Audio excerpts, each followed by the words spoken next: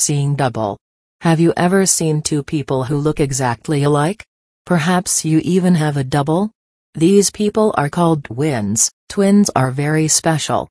They have a special connection between each other, their very own language when they are young, and some may even dress alike. There are two different types of twins, fraternal twins and identical twins. Each have their very own special way of happening. Identical twins happen when only one egg occurs, but splits in half, each producing a fetus. Fraternal twins do not look exactly alike, because they have come from two different eggs. Identical twins, on the other hand, do look the very same. This gene can be passed down from generation to generation, but only for fraternal twins. So this means if your mom had twins or even your grandmother, you may also have twins. The mother's womb is a very small space, even more so if you are sharing it with another person. So twins start to bond inside their mom before they are even born. Once the babies are born, they continue to interact and to bond. Being a twin means you always have someone with you that you can share with. It is fun to make up words or pretend to talk like someone different, but not everyone will understand what you are saying. However, if you are a twin, you may already have a special language that only you and your sibling can understand. This is called twin talk. Identical twins are born looking exactly the same.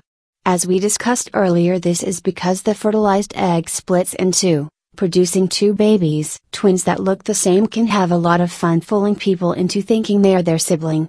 Oftentimes twins will dress the same and also wear their hair the same. When twins are born as a fraternal team, it means that they are from two different eggs, so the babies may look similar, but not identical. Fraternal twins are not always two boys or two girls. Sometimes this type of twin is a brother and a sister. Even though twins share the same birthday, that does not mean they were born at the same time. One of the twins will always be a few minutes older than the other since mom can only deliver one child at a time.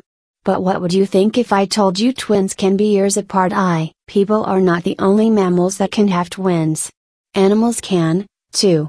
Deer, sheep, panda and polar bears are a few animals that can give birth to twins. Now that we have explored the world of twins, what do you think? Would you like to have a twin sister or brother? Having a close sibling can be great, even if you do not have your very own twin.